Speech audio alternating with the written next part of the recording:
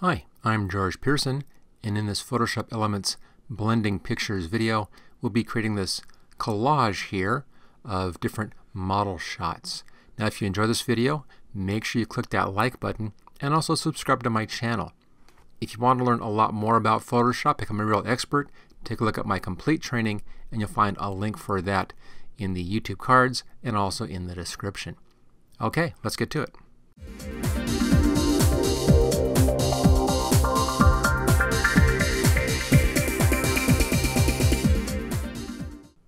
This Photoshop Elements Blending Pictures collage is made up of 4 image layers up here. I have a black layer right here which is hidden right now. I use this just to check my edges, and then the white background. Okay, pretty straightforward. We'll start off with a brand new file. I'll just close this down and File New. We'll do a blank file in here, and I have this set at the default Photoshop Elements size, which is 6x4 at 300, and choose OK. There we go. So here's our basic page. We now need to bring our pictures in, and I'll use the Place command for that. So File, come down to Place, and then navigate to the folder where you have your images collected. Now I have several pictures in here of this one model, and I'll be using 4 of these. I have this menu so I can find different facial expressions, and I've picked out 4 that I like for this particular project. Here's our first one right there.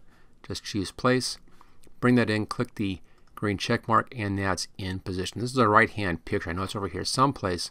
We'll adjust the exact spot in just a little bit. Okay, let's bring in the other pictures. Same process. File, come down to Place, and there's the next one right here. Choose Place, click on the green check mark. We can just hide that one. Let's bring in our next one in here. File, Place, and here's another one right there. Choose Place. There we go. Green check mark, and hide that. And finally, one more time, Place, and that one right there. Choose Place, and there we go. Okay, we now can adjust the size and positions of these. This one is kind of the bottom right hand corner over here, so we're going to resize this. Now if you're not seeing your control handles, like I'm not seeing them right now, just use the Control plus T keyboard shortcut to bring back in the bounding box and the control handles. You can now grab that corner, and let's bring this down to approximately the right spot. We don't need to be very critical yet. We'll adjust this more later on. So there's our first picture. Here's our next picture. Notice how we have the white background is in here and overlapping. We'll fix that as our next major step in here. So for this one, same thing. Control T keyboard shortcut to bring up the bounding box, and that's just bring the size down a bit. It should be going up here somewhere, kind of like that. That's pretty close. Choose OK. And then our final image is this girl here in the background. Same thing again. The Control T keyboard shortcut in case you're not seeing your bounding box, and then let's just pull the corner in until we get her about the right size and position. So she's about in here someplace. Okay, now let's adjust our stacking order on these. I want this girl as a very back layer, and right now she's right here. So let's pull her down to the bottom right above the background. Next, I want to have this girl in the middle here. So grab her, pull her down just above, and then the girl right there, let's pull her down, and there's our basic stacking order for the images. We're now going to come in and clean the edges up on these so we get rid of this kind of an overlap stuff in here. There's an overlap right here. Obviously we need to get rid of that. We need to fix this overlap here in this bit over here. You don't have to do the overlaps on areas that aren't going to be overlapping anything, but we'll go ahead and clean everything up just to keep it nice and cleanly processed. So there we are. We're working with a white background, so it's pretty easy to do. And make sure you're on the right layer. Go over to the Magic Wand tool, set it at a fairly low tolerance. I have mine set at 5, and just click in the white area. That will then select that area. Now at this point there are 2 ways to approach this. One way is just to hit the delete key, and that just erases this. I don't like that technique because it limits you on what you can do in the future. So we're going to make us a selection of the image and not the white, and then convert that to a layer mask. So let's invert our selection. Go up to Select, come down to Inverse. So the girl is now selected, and then hit the layer mask button right there. And she now has a nice layer mask. Cleans the edge up. A little bit of a problem right down here. We'll fix that in just a bit. Let's do this first step though. Okay, let's come down to the girl right here, girl in front. That's this one. Same technique. Click into the white area. While you're doing this also, make sure that you're on New Selection. Now when we do this, notice that we're losing a lot of the book down. I want to keep some of this book in here, so I want to modify this selection. You can change selection tools. Just go over here and choose different tools. As long as your selection is going, you can then use different or a combination of selection tools. I'm going to change this actually over to the regular lasso tool right here. And I want to remove some of this from the selection. So I'll click on the remove or subtract button right there. And I'll just do a quick little loop right around that part of the book that I don't want to have in that selection. That just takes it out. Do the same thing right in here. Just kind of remove that little bit. So we're keeping some of that book quality in there. Okay, so now this is the outside that has been selected. We need to invert this now. Same thing, select, inverse. So now just the girl is selected. And let's click on the layer mask button. Here's our layer mask, and there we are, nice little layer mask on that. Again, there's some little odd stuff on the edges. We'll take care of that. A couple different techniques. Next up, let's get this girl here. Same exact technique. Back to the magic wand. Make sure it's sitting on New, which it should be. Click into the white area here. Now on this one, this is only getting just that part. I want to get this in here and this side as well. So let's click over here. But before you make that click, change this to add. So this adds that to that selection. Then click on the intersection here. We've now added that together. Now we can invert this and have just the girl selected. So select and inverse right there. Once again, click on the layer mask button. Here's our layer mask, and there she is, a nice overlap. Now the final girl in the back doesn't need anything because the only thing behind her is just the white background, so we can just leave her as is. No problem with that one. Now, at this point, we probably should bring in a black layer, and I'll show you why. I'll come down here to the background, and let's do a new fill layer.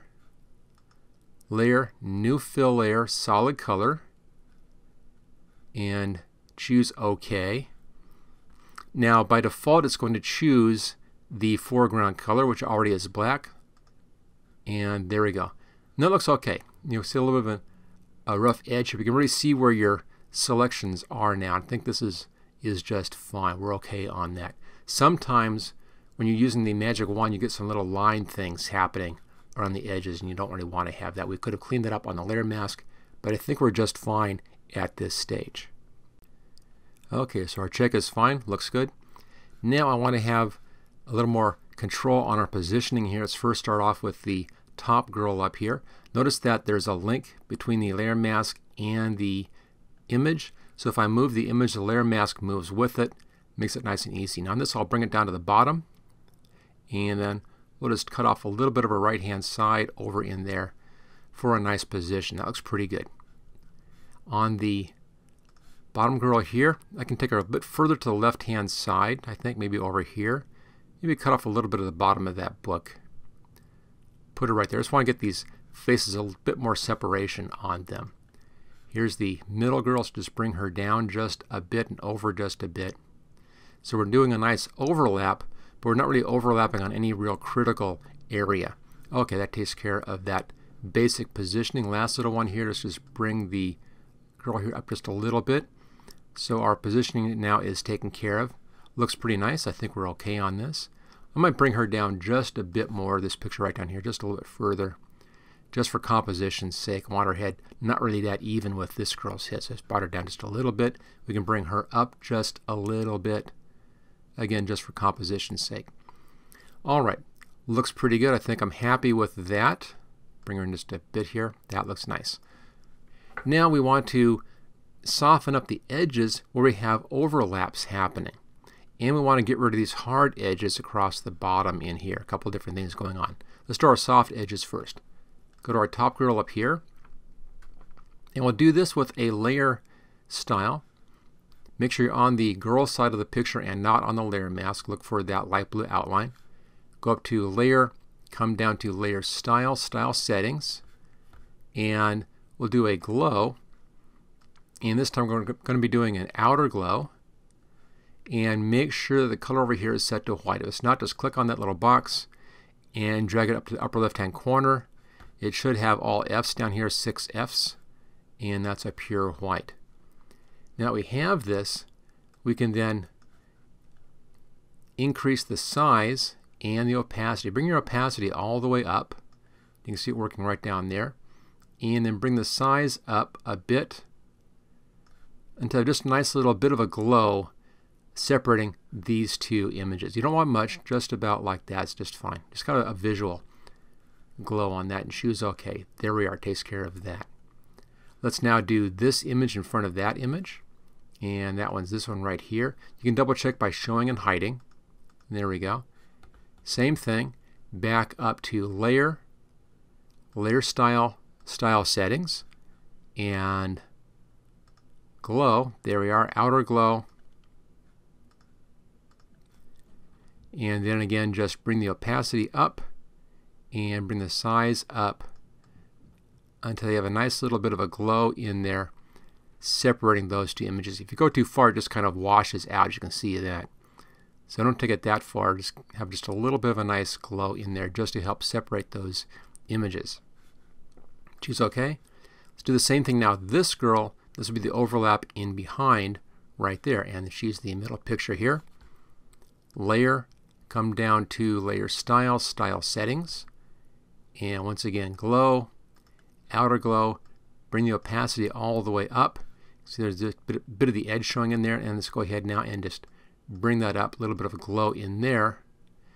You can see about where it stops being a hard edge glow and kind of just fades out. Just take it up until you begin to get that fade out happening too much. So right about there just helps us with that separation. And choose OK. Now this is one style on this, kind of a soft edge overlap. If you want, you could do a different style instead. Let me show you with this girl down here. That's this one. You can bring back up your layer style settings by double clicking on this little FX in there. Brings it back up again. Let's hide the glow and we'll do a stroke.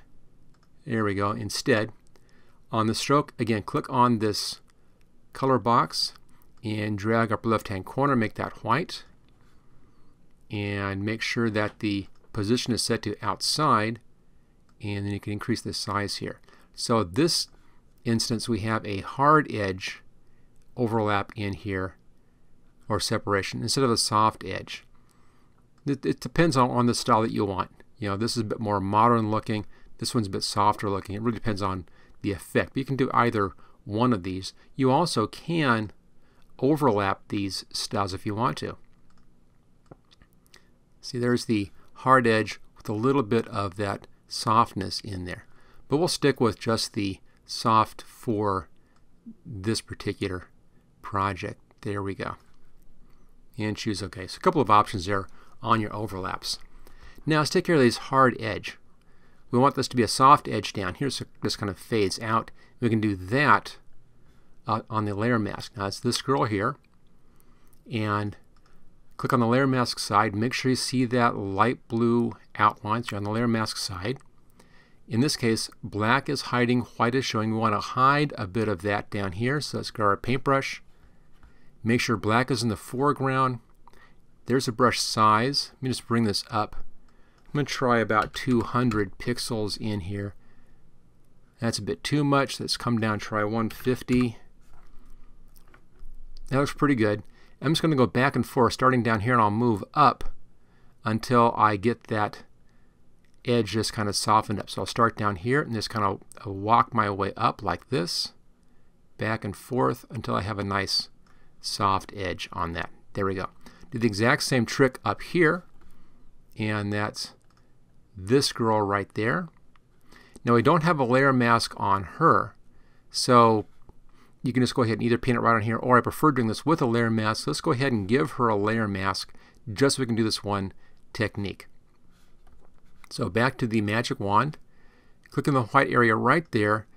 That'll give us the whole outside selected. Let's invert this. So select, invert, and then new layer mask right there. There's our layer mask. That gives us that layer mask over here to work with. Again, make sure that the light blue outline is showing.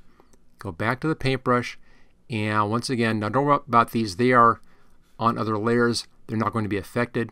So start off low and paint back and forth and just kind of slowly move up until you soften up that edge. And there we go. There's our nice model shot picture collage here with some blending and overlapping of our images, all done here with the layer masks. Thank you for watching my video. I hope you found it useful. If you like this video, click on the like button below to let others know. You can click the subscribe button so you don't miss any of my videos in the future. I'm frequently uploading new training videos. Don't forget to check out my website at howtogurus.com.